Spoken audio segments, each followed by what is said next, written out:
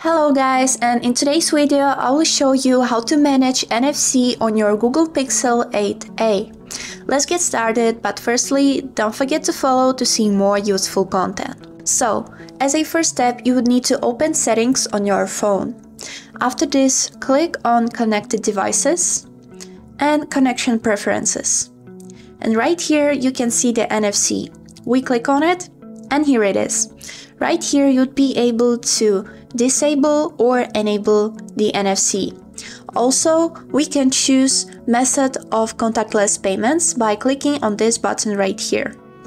If we click on it, we can choose default payment app, which is Google Pay, or use default payment app. If we click on it, we can choose always or accept when another payment app is open. Now, we can also require device unlock for NFC. So when you are gonna pay with the help of Google Pay or another payment app, your phone will require face unlock or your PIN code to make sure that this person who is paying is owner of this phone. If you wanna turn on this feature, click on this slider right here, and that's it. Now, let me show you how to add your card to a Google Pay.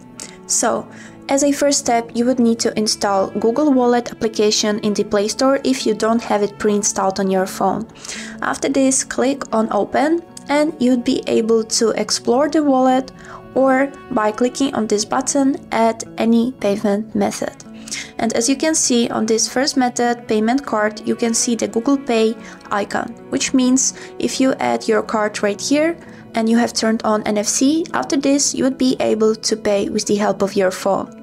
So, when you added your card to pay on any shop, you would just need to simply put this side of your phone to the reader, and you would see the Google Pay animation on your screen.